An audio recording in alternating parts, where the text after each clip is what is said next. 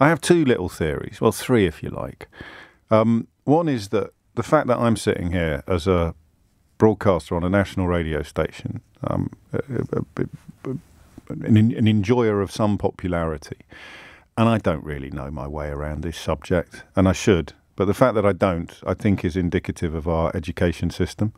Something Martin Lewis, Lord Martin of Lewis, as he should be soon, would be very passionate in support of, the idea that we don't get taught anything like enough about finances, and again, without labouring the point, because I'm currently doing all right. I don't need to find out more. Some people will know it inside out. The poorer you are, I guess, the more conscious you will be of how. Now, but maybe not even that. We're just not taught about personal finance in the way that we should be. I can tell you about the reign of Charlemagne in the Byzantine Empire, but I can't tell you about the relationship between national insurance. Mark in Staffordshire suggests that Linda up in Dumfries is slightly mistaken because the new bit of the national insurance increase is a levy, so she'll have to pay that, but she'll only pay that. So it's a new 1.25%. Again, I should know this, and I don't. You know me. Some subjects, it sounds like I really know what I'm talking about.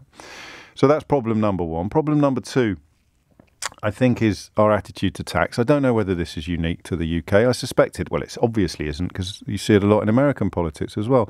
Why don't we just give seats in the House of Lords to the people that pay the most income tax, rather than people that donate to the Conservative Party? I know this sounds a bit simplistic, but I genuinely don't think that it is.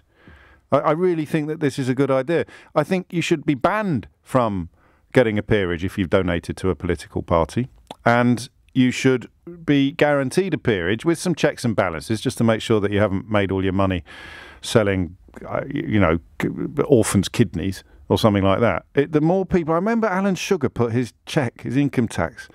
He's a curious character, Sugar. I wouldn't call myself an unalloyed fan of his style or his public pronouncements. But I do remember seeing a cheque he wrote, payable to HMRC. It was some eye-watering sum of money, and he's already in the House of Lords.